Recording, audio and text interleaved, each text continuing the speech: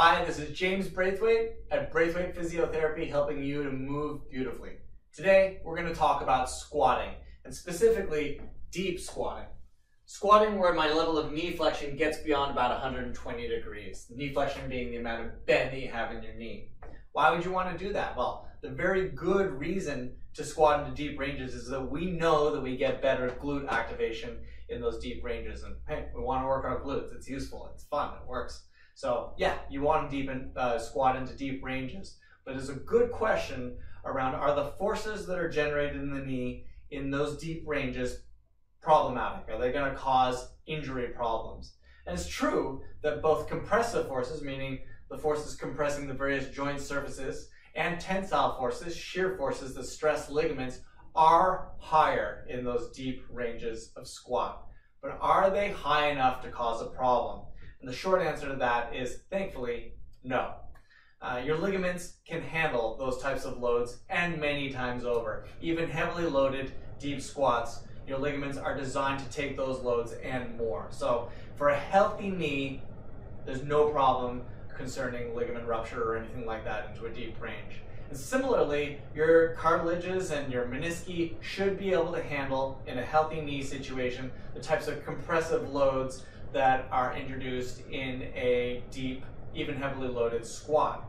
But there's a caveat and nuance, like there always is, and that is, what should we do when we already have an injury? So if you have an existing ACL injury, or you have a patellofemoral pain syndrome, or maybe some mild arthritis that flares up from time to time, what should you do in those cases? Well, that's not a perfectly healthy knee situation, and those are the cases, especially if there's flare-up around those injuries, where you may want to consider some modifications. And let's talk about a few, let's say 4 or 5 easy modifications that you might do to help you manage compressive forces or tensile forces in your knee when you are squatting. So, specifically, we're going to consider changing the way that we load our squat. So most people, although you don't have, there's many ways to load a squat. You can do a back-loaded squat, right, like so. Sometimes people will hold, say, a kettlebell, right, as they do their squat, something like this. Many ways to load a squat. One thing we do know about a traditional bar-loaded squat, though, is that using a front rack, like so, loads to the knee with compressive forces less than using a back rack.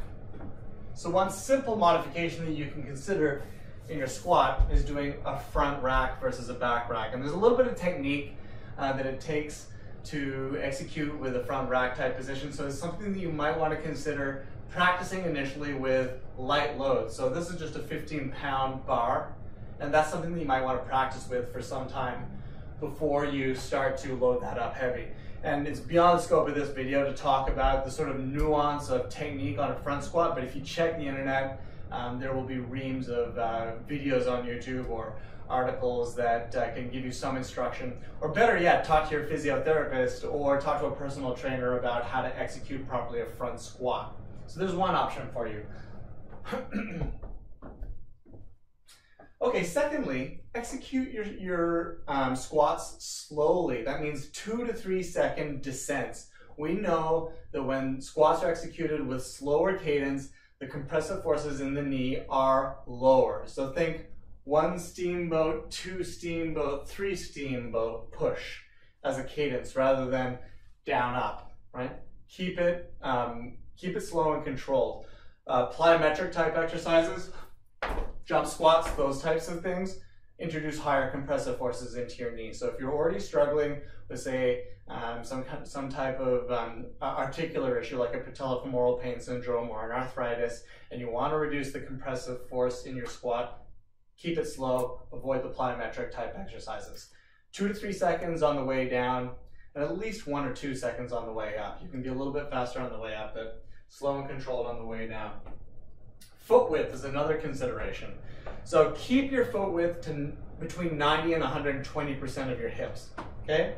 So somewhere around hip width, like so, rather than a wide stance or a sumo squat stance type squat. And again, that's to reduce the compressive forces in your knee. We know that those forces are reduced in narrower stances. So think hip width rather than say sumo width.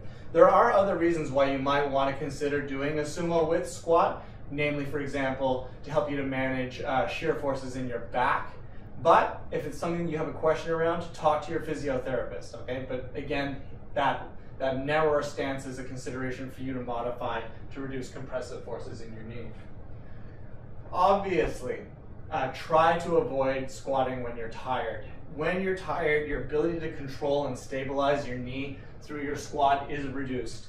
So just like if you're doing any sport, skiing, playing volleyball, what have you, avoid doing it when you are dead tired. If your legs feel like jelly, that's not the time to do heavy, deep squats. So just, I mean, it seems like such common sense, but common sense is uncommon, as the saying goes. So if you've got an issue around fatigue, you know, this is not the exercise to put in at the end of your workout. So just bear that in mind.